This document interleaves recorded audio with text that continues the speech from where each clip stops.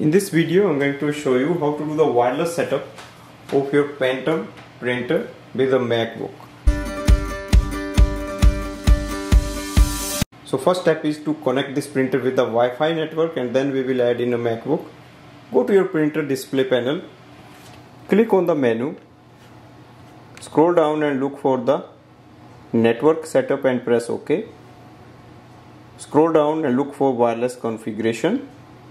Again go down, click WPS, select PBC mode, go to your wireless router, press WPS button on the wireless router for 3 seconds and then release it.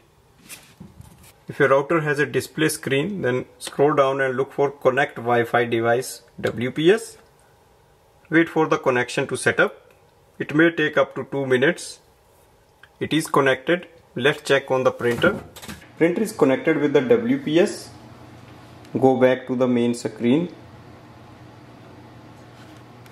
Now go to your MacBook. Go to the system preferences. Look for printers and scanners. Here we have to add the printer, so click on the plus button.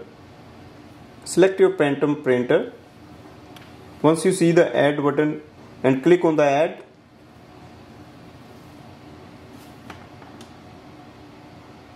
So we just installed the printer. You can see on the main screen here it says print, so that means you can start printing. For scanning, you can click on the scan, open scanner. It will open a scan window and you can just start scanning from here. This way we can do the setup of the printer with the MacBook, and then we can start using it for wireless printing and scanning. Thanks for watching.